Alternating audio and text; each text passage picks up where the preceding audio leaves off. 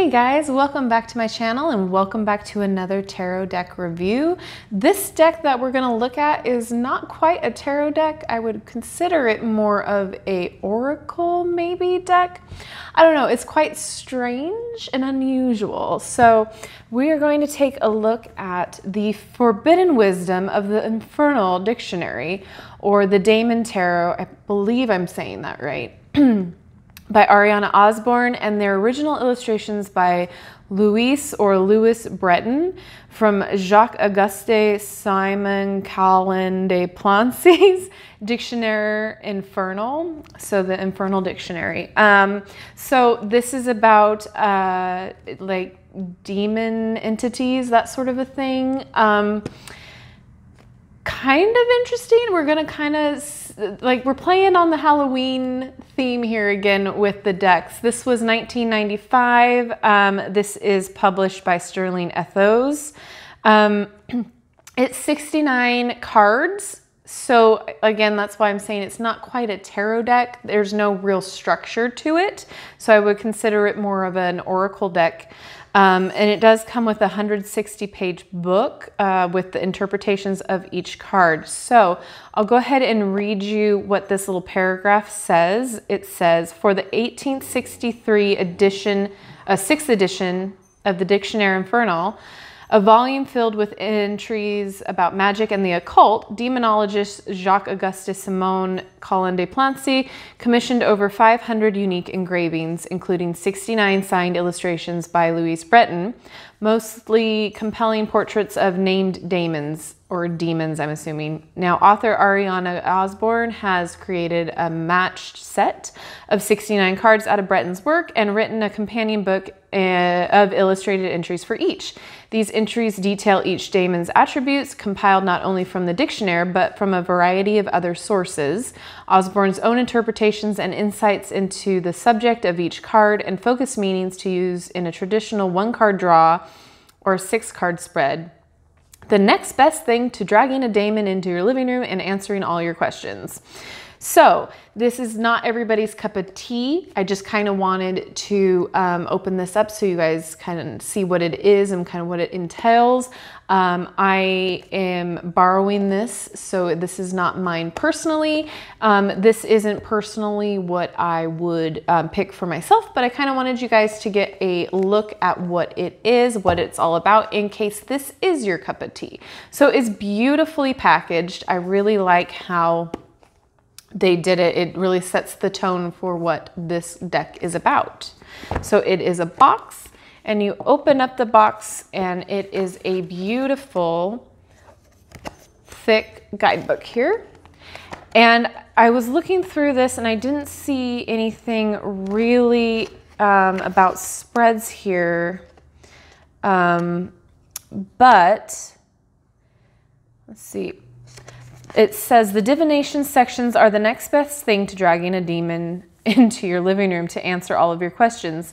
The cards are not a traditional tarot deck. There is not a lot of correlation with the major arcana, and there are no suits. Nevertheless, divination can be done with cards, dominoes, runes, dice, nursery rhymes, or flower petals, and it can be done with this deck too.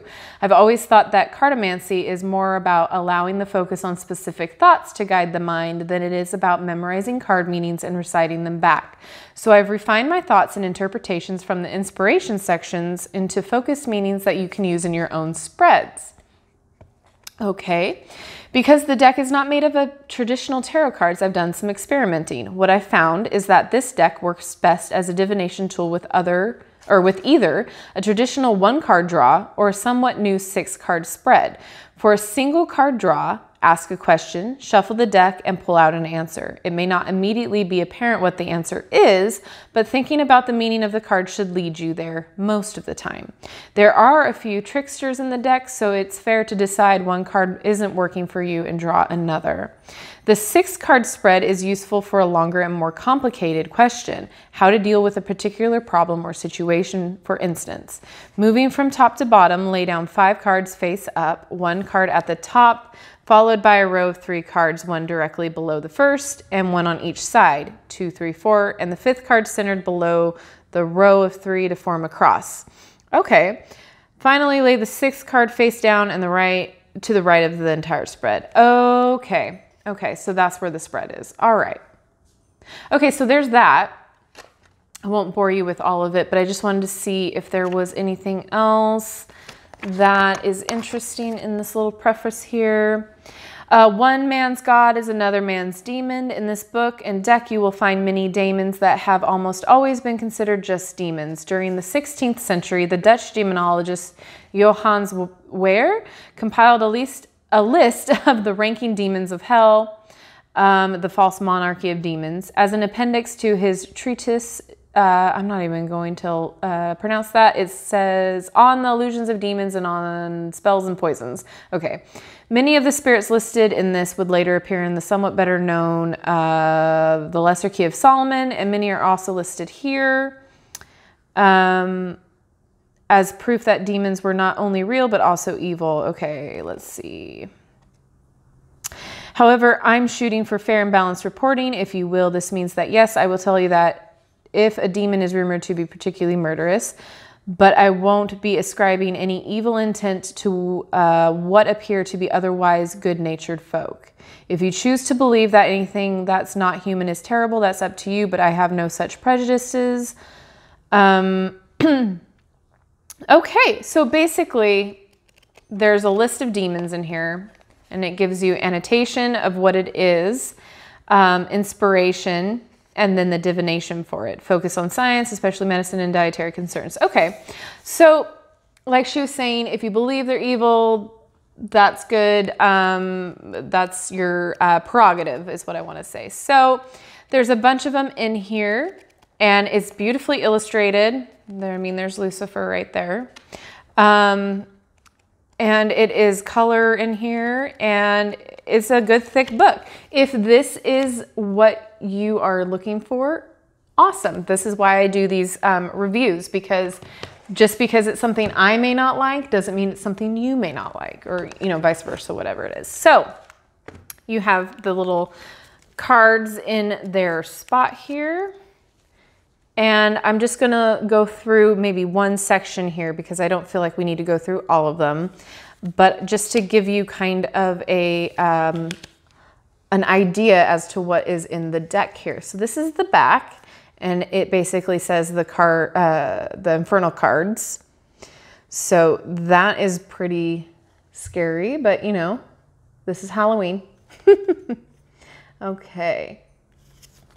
So basically, they're just the pictures of the daemons here, and it gives you a description of what that demon is. The cards are good, you know, good thickness. They're thin, but they're not terribly thin. I'm interested to see how they shuffle.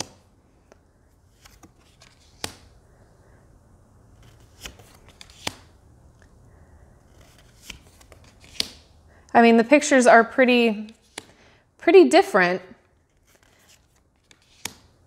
And, you know, like I said, if this is something you're into, I think you might like it. It's a different way of divination for sure. And I think it would be good too for shadow work if you're pulling one card just to see where maybe you need to focus. That could be a good start for that. If you guys don't scare easy, also very good. Brooms. Okay, this says brooms are an old and powerful symbol and a tool of witchcraft. They are traditional vehicles for magical travel, essential elements of various rituals, and useful for sweeping up dust. All right. So they have that kind of thing in here as well. So that is really neat. Looks like a flying dog. I kind of love that. Collie. I mean, not all of them are very frightening, which is nice. You get to kind of have a breather. Cerberus, oh. This one says, is a Marquis of Hell with 29 military units under his command. He may appear in the guise of a raven or a three-headed dog, and his voice is hoarse. All right. I mean, I feel like it has a sense of humor, and I like that. It's not too heavy of a feeling. It's very, I mean, it's heavy, but it's not that heavy. just because of, I feel like it's the subject matter that it feels like the energy is a little heavy. But again, this also isn't my deck, so I don't even think it's been used. So that is basically what half of the deck looks like. We're gonna sit here and kind of shuffle it and see how it shuffles.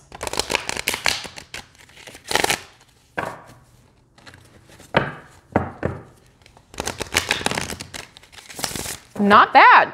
It's very nice. It's very flexible. Okay. Yeah, it shuffles just great. I don't feel like I'm going to destroy the cards.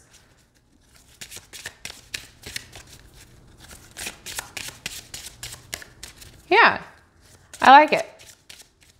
So basically, what I'll do now is I'll just, instead of opening up that other side, I'll just take a card from here. I'll just pull a card real fast, and then we'll look up the meaning and kind of see how a one card draw would work. Okay, or one will pop out for me. Okay, so we have Behemoth.